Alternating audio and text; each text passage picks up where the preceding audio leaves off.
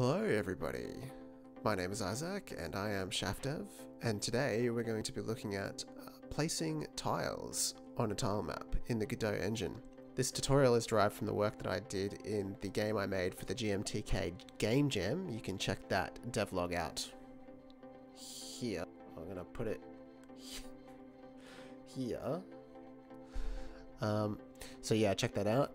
What we did there was we were able to create a button, and when the player jumped on that button, the tiles were placed to create a bridge or to allow the player to jump into an area where it couldn't reach before, and they were marked out by like hollow blocks, and basically one by one they were turned off and a tile was placed down and the tile map was updated. So we're going to go over how we do that. Like and subscribe, and let's get into it. Okay, here we have our basic scene. It's just a simple controller and a tile map. Okay, all she does is run and jump, and we want to design a button that she needs to press that will reveal some blocks that will allow her to jump onto this platform where she needs to get to progress to the next stage. So I've got some assets here that I've used from a previous project that I used in the GMTK Game Jam. I've got buttons and the hollow blocks. So let's start with the hollow blocks. It's really simple. This one, all it is a sprite 2D. We don't need anything else. We do want to leave this empty block in. I'll show you why later.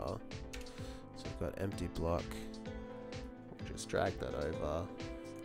I'm going to have to scale it up because these are 32-bit tiles and this scene is 64, so it's just going to look better if it's scaled up. And then we want to offset by 16 so that it sits inside these squares, which is just going to make it a little bit easier to place when we're designing our level. So I'll save that to the environment. Empty block. Okay, and then we'll need to make our button. We're going to change the type to an area 2D. We're going to give it a collision shape 2D. Just make it a square for now. Zoom in a bit. And then we just need the sprite, which will be these buttons. And you might have different buttons, so you can just drag yours in. Mine have got 2 frames tall, 2 frames that, and we want to use frame 2 because we use the grey ones. Okay, the offset, now when I was testing this out it was kind of wonky. It was 16 by -8 to get it to sort of sit, which will make it easier to place, and the scale will need to be upped as well, otherwise it's not going to make any sense. Let's do the rectangle, its position, 16, -8, -12, so it's up there. Okay, happy days. Nice and easy. I just want to reverse these so it's easy for me to understand what I'm looking at. Okay, let's save this scene. Just click the button, that's fine. We'll need to attach a script to both of them. Actually, just the button. We just need a script for, and we'll connect the body entered to this, and we'll just go button sprite. Okay, so we need to get access to the button sprite.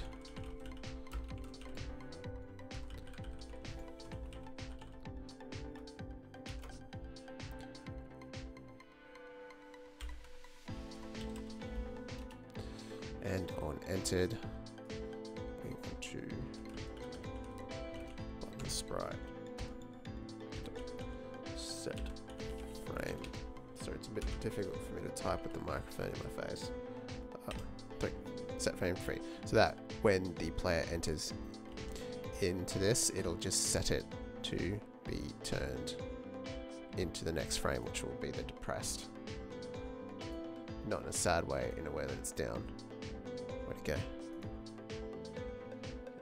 So it'll look like that. Yeah. Cool. Save that. We've got our empty blocks and we've got our first scene. So we want to add a node. it'd be a node 2D. Just rename it to blocks. This will be the thing that holds the empty blocks that we place around our map.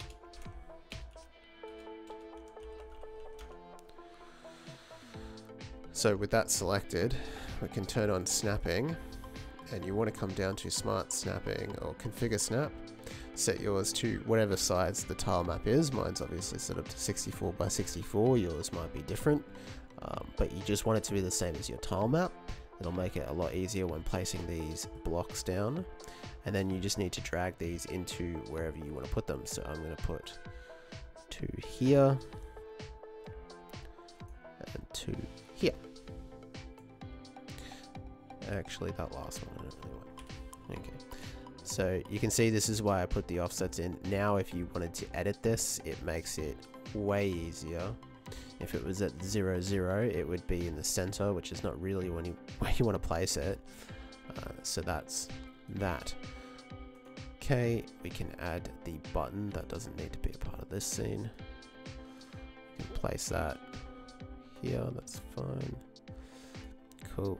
Okay, we want to add, while we're at it, a timer. And we're going to set this to something sensible like 0.2. Alrighty. Okay, so we've got the timer down. Okay, we'll need to add a script to our blocks. We'll want to place it in the environment scene. Create that. Okie dokie. We're going to need to get access to all these nodes that we've placed. So the first most important one will be the tile map. So we'll need to get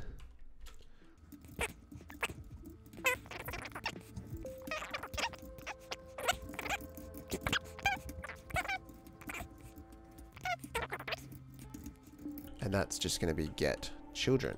So we'll get an array of all the blocks in this tree. Okay, we don't need the ready. Just leave that there. We don't need the process. Just delete it. Okay, let's connect some signals on when the button is entered. We want to add a script to this.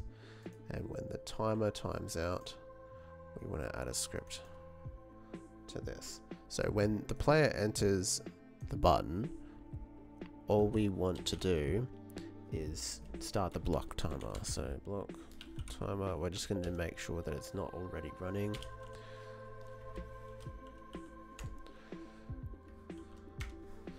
And we'll add block timer dot start. Okay, easy peasy. So that'll start the timer, and as they start, we are going to want to get this signal from the timer, and this is where we want to do all of the heavy lifting. So we're gonna create a loop through this. So we've got 4 block in blocks, and we want to check if the block is visible. We're going to get the position, and it will be block dot get transform dot origin. You can also get global transform. When I was testing this before, they both work. We'll just use this one, and we're going to divide it by the size of your tiles. This will give us the right position to place the block. Then we'll need to remove the dotted block. So set visible false. So now we'll need to place the tile in its place. Tiles dot set cell. So this is how you place a tile. You set cell, and it's going to want the X and Y. So that's block position dot X, comma block position dot, ooh, that's not dot Y, and then it does want a tile int. We just pass in 0. It's there. And then the next thing you want to do is do tiles.update bitmask area and pass in the positions that you want to update. And that's the variable that we created here. Now, the reason you would need to do this is if you had bitmasks in your tile map, you'll need to use this function to make them work together. Otherwise, it'll just be single tiles before you call that function. It's not going to matter for me because I don't have auto tiles in this particular map, but I'm putting it in anyway just to show you that you need it in order for this effect to work properly.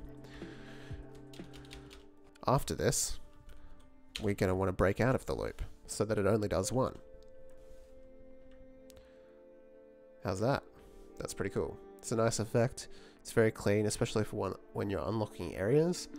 There's a couple of things we can do to clean it up. This was my original code from when I was in the jam, but something I noticed when I was sort of running a couple of tests is that the timer just keeps ticking, which I think is kind of a bit poor. It could be better. So I added a variable on the cleanup, created a block count, and it's an integer, and when the timer is started,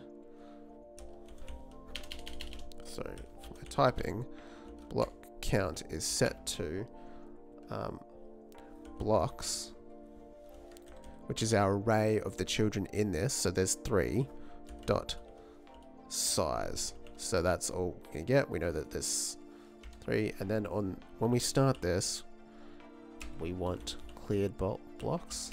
Cleared blocks. We can just set that to 0. And then we want to add an else condition. If the block is not visible, we want to increment cleared blocks. So plus equals 1, and check if cleared blocks is equal to block count block timer dot stop, and that'll break us out of the loop. So just to demonstrate this, we'll do a print stop the timer, stop the clock. How about that? And we'll just get rid of all of this code. And then look at the debug. So that timer is still pinging every 0.2 seconds or whatever we set it up for. Now we bring this back with that. And it's going to ping a couple of times because it'll go every time that increments up, but once it reaches the 3, then it will stop and we'll break out of that loop. So it stops that from happening, which is good. I mean, this is not a very performant demanding game, but you never know. So yeah, we can get up there, no problems. The player can trigger that. How good is that? Anyway, that's all. Okay guys, that's all there is to it. I hope you enjoyed that quick little lesson. I think it's a really cool effect that you can use in your games. Let me know down in the comments if you're using this, what you're working on. I'd love to hear it. Just letting you guys know as well, I just posted a new class on Skillshare. So if you're a user on that website, you can head on over, the link's in the description, and you can learn all about improving jump mechanics in the Godot engine. If you're not a member of that site, you can sign up for a 14-day free trial. Otherwise, that's it. Thanks for watching. Don't forget to like and subscribe. I'll see you guys in the next video.